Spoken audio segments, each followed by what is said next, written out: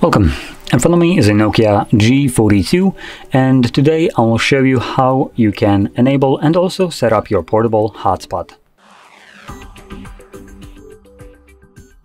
So, to get started, we will pull down our notifications by swiping down from the top of our screen and swipe down once again to extend the list of toggles. Now, between those toggles, on one of the pages, you should have a hotspot toggle. If you don't see it on the first one, swipe to the left and this will show you a second page. And I still actually don't see it here. So anyway, I'm going to click on this pencil right here at the bottom. This will show me all the toggles that I can add as well, which we can see hotspot is a little bit further down the list. And it's right here under a little bit under the hold and drag to add the tile. So we're going to hold it, it gets lifted up, we're going to drag it, drop it, go back, and now we have access to it on right here.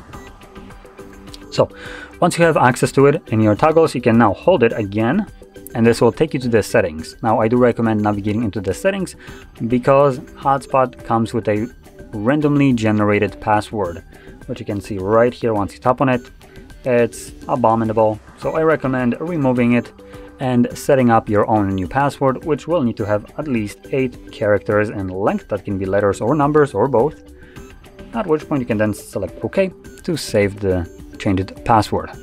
Additionally, we have things like hotspot name. This is typically the name of the device, which at that point that's all you're going to be looking for in the Wi-Fi list.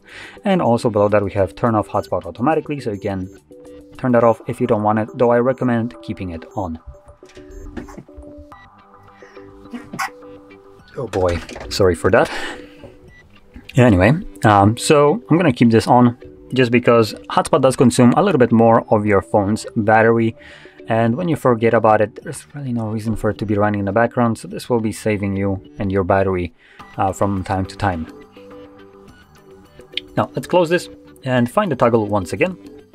And now all you need to do is simply tap on it to enable it. And from here, you can connect to this hotspot with any device. Now, once you're done with it, you can obviously wait for the timer to kick in and turn it off automatically, but you can also do it yourself by tapping on the toggle once more to disable it. Now, with that being said, if you found this video helpful, don't forget to hit like, subscribe, and thanks for watching.